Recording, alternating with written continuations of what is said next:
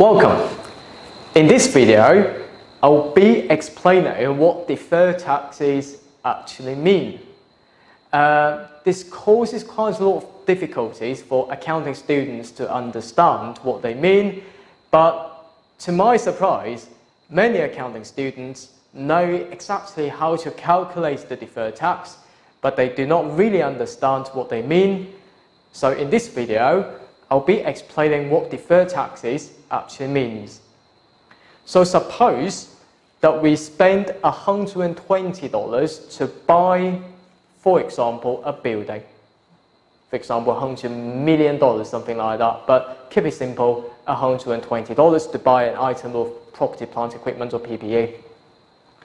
So during the year, from the accounting's point of view, we calculate the carrying value because we like to use the historical costs worth of 120 and to minus accounting depreciation.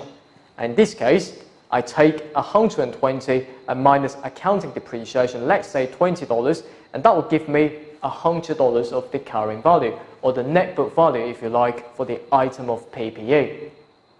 But from a tax point of view, if I were to calculate the taxable profit, I have to replace the accounting depreciation with the capital allowances to calculate the taxable profit, because the accounting depreciation is not allowed from a tax point of view, which means it's not allowed to be presented as an expense in calculating a taxable profit. And therefore, from a tax point of view, I spend 120, which just to be the same as before to buy an item of PPE, but from a taxman's point of view, he says I can claim $40 of the capital allowances, which means the tax depreciation to reduce my taxable profit, to reduce the corporate income tax I have to pay during the year. And that's why from the tax point of view, the tax written down value or the value for the item of PPE from a tax point of view will be 120 minus 40, and that will be $80. As you can see, there's a difference here.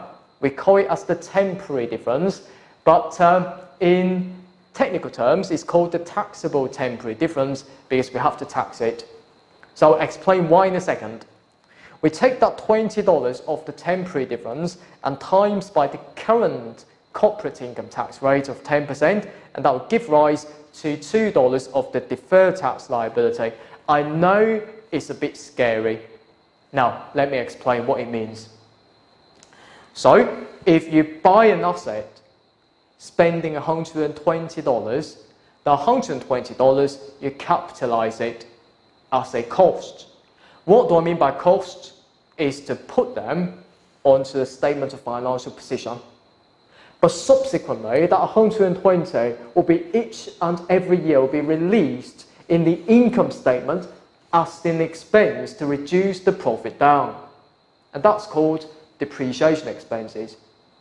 So in substance, if I were to spend $120 out at the start, I would deem that total $120 I can use that 120 as the total expense to reduce my taxable profit over the life of the asset. So here's the key. Either from the accounting or tax point of view, the $120 in total will reduce my total taxable profit. But because of the timing difference in accounting and tax, or the different rules in accounting and tax, for example, in accounting, we depreciate the asset using the straight line method, but from a tax point of view, we may use the reducing balance method. As you can see here, from a tax point of view, during the year, you claim $40 of the expense to reduce your profit, but in accounting, that's just to be 20. And that means there will be $20 more of the expenses that you provide in tax than accounting. And that means it seems that in the current year, you save more tax. You save $2 of tax because you've got $20 more of the expenses in tax, and then you times by the current corporate income tax rate of 10%, you have saved $2 of tax during the year. Now, how about in the subsequent period? To us, because the total expenses I can recognize would just be $120.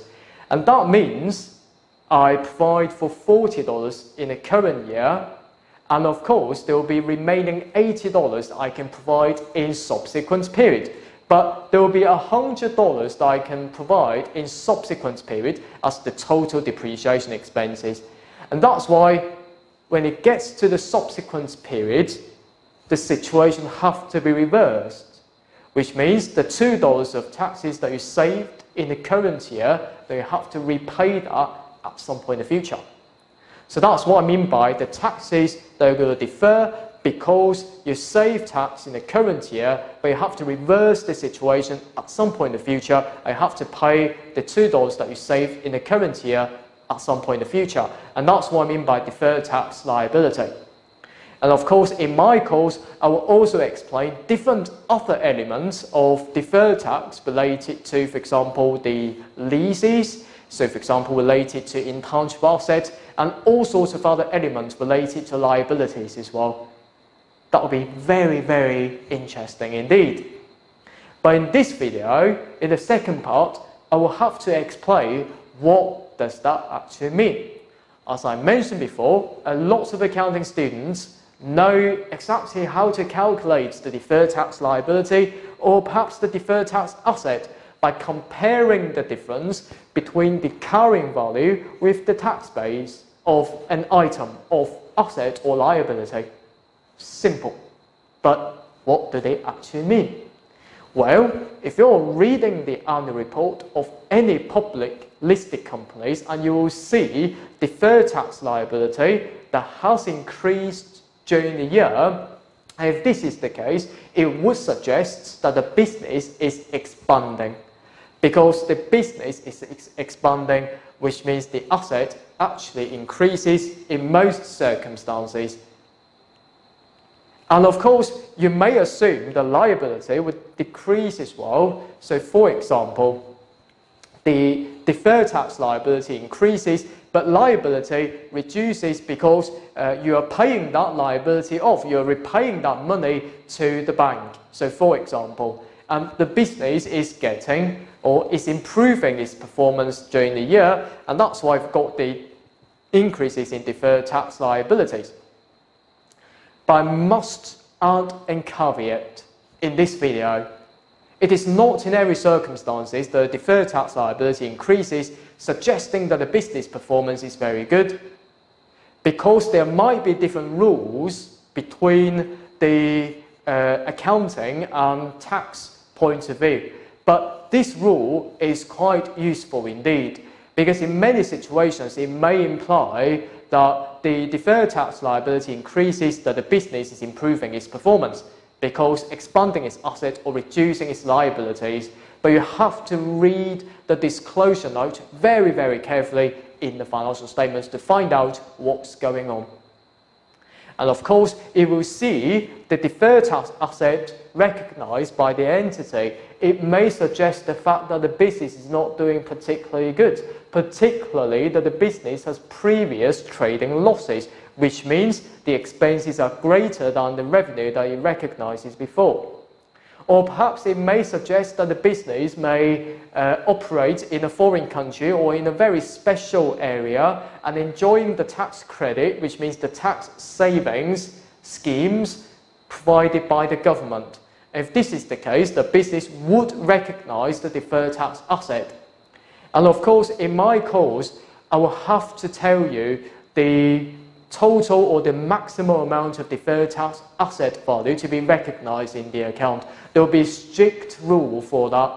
And of course, in my auditing course as well, so for example, in the ACCA, AAA or Advanced Audit and Assurance course, I will also explain how to audit, how to check the deferred tax asset value as well from the auditor's point of view. And that will be quite interesting indeed.